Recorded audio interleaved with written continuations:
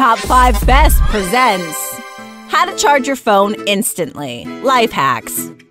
If keeping your smartphone charged is a challenge in everyday life, it's worse when you're traveling. Very long days in transit or out exploring a city will make that battery icon start flashing before you know it, especially when you're relying on your phone for navigation, pictures, video, entertainment, and more. And you've usually only got a few valuable minutes to get some juice in it. A short layover, coffee break at a cafe, or a quick return to the hotel room to freshen up before you're out of reach of a charging cable for another few hours. Here are 5 hacks for getting more charge in your phone when you're short on time. Number 5. Car chargers. In case of an emergency, your car is always a great place to find very quick electricity. If you're trapped with no power in the house, your car is probably one of the only places that will be completely unaffected, unless you have a fully electric car. But if you have a car charger for your cell phone or a pre-installed dock, you can charge your phone for as long as your car's battery can handle. It's usually advised to keep your car running while you charge your phone, since the motor helps keep the car's battery charged. If you're in an enclosed area or garage, make sure to open a window or door to keep yourself from breathing in the fumes. No point in charging your battery if you're not going to be around to use it.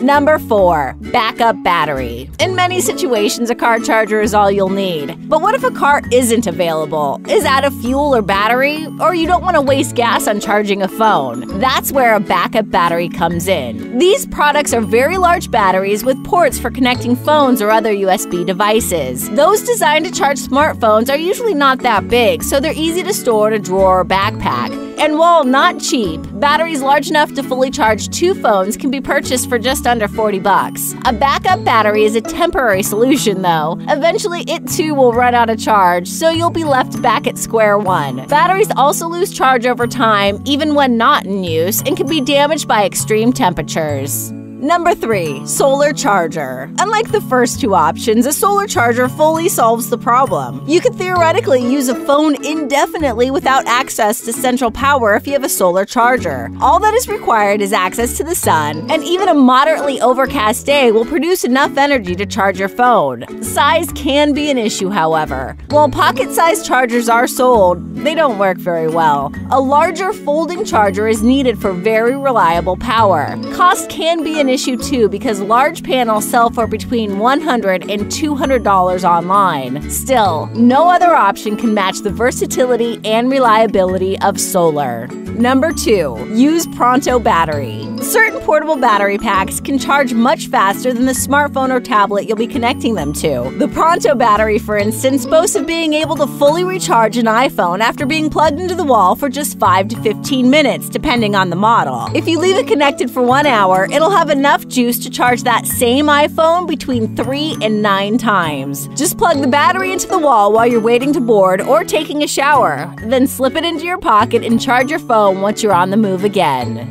Before we get to number 1 on our list, make sure you hit that like button and subscribe to Top 5 Best. Number 1. Charge your phone with body electricity. Now here's an impending life hack. Whenever you're forced to face a situation where your phone battery has hit its rock bottom and there is no source of power around you, all you need is your own body to recharge your batteries. Yes, your own power is sufficient enough to charge your batteries. Now how is that possible? You can charge your phone using your body electricity by making a capacitor using items commonly found in your pocket. You need 2 silver coins, a paper clip, a piece of paper, your charging cable, and of course your phone. Now the electricity from your body is stored in the capacitor and then sent to the phone to charge. The coins act as 2 plates of a capacitor, and the air gap in the paper act as the insulator. The paper clip is to connect the inside of your USB connector to the outer plate of the capacitor.